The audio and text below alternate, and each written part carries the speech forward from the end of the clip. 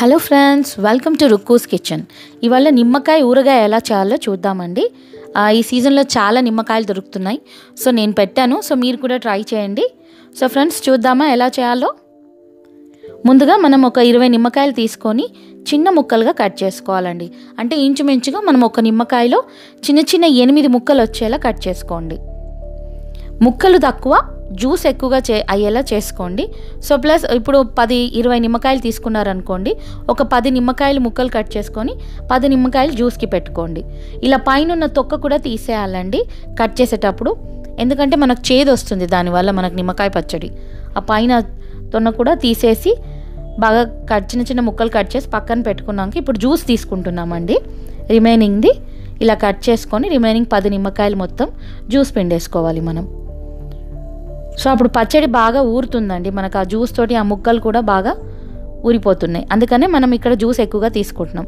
So ఇలా collect చేసుకున్నాం కదా జ్యూస్ అంతా, ఇందాక కట్ చేసుకున్న ముక్కల్లోకి యాడ్ చేసుకోవాలి. సో తొన అంతా తీసేసాం కదా, పైన తొన ఇలా క్లీన్గా తీసేసుకోవాలండి. ఏ మాత్రం ఉన్నా మనకు చేదు వచ్చేస్తుంది, గింజ ఉండకూడదు.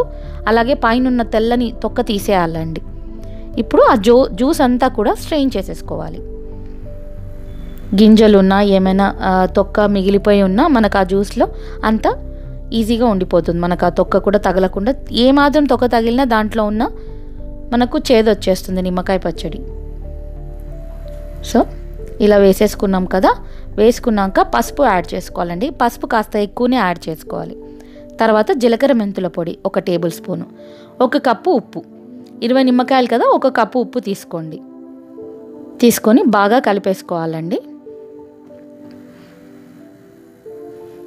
చూసారా, జ్యూస్ ఎక్కువగా కనిపిస్తుంది. అలాగే ఇంగువ, కాస్త ఇంగువ వద్దనుకుంటే పర్లేదండి, ఇది ఆప్షనల్. ఇది కలిపేసుకొని ఒక జార్లోకి తీసేసుకోవాలండి. దీన్ని ఇప్పుడు మనం ఒక 10 రోజుల పాటు ఊరనివ్వండి. బాగా ఒక 10 రోజుల పాటు బాగా మంచిగా పచ్చడి అలాగే ఉండనివ్వండి, ఏం టచ్ చేయకండి. ఒక 10 రోజుల తర్వాత చూసారా ఎలా వస్తుందో మనకు. ఇలా మనకి ఎంత కావాలనుకుంటున్నామో అంత బౌల్లోకి తీసుకోవాలండి. మొత్తంగా మనం కారం కలపకూడితే నల్లగా అయిపోతుందండి కారం.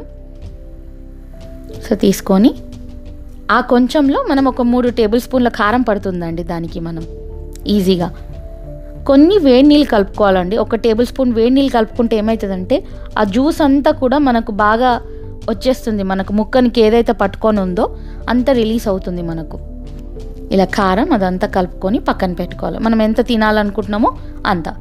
ఇప్పుడు పోపు పెట్టుకోవాలండి. ఆయిల్ వేడి చేసుకొని ఆవాలు, జీలకర్ర, అలాగే ఎండుమిరపకాయలు,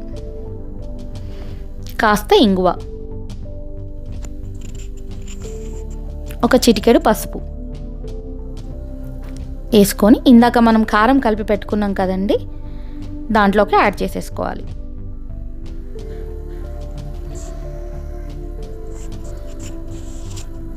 చూస్తుంటేనే నోరు ఊరిపోతుంది నిమ్మకాయ పచ్చడి. సో మీరు కూడా ట్రై చేయండి. వేడి అన్నంలోకి నెయ్యి వేసుకొని తింటే ఫస్ట్ ముద్ద చాలా టేస్టీగా ఉంటుంది. నోరు అంతా మనకు చేదనిపించినప్పుడు చాలా బాగుంటుందండి పెరుగన్నంలో కూడా. సో ఫ్రెండ్స్, మీరు కూడా నిమ్మకాయ పచ్చడిని ట్రై చేసి చెప్పండి ఎలా వచ్చిందో. Thank you for watching.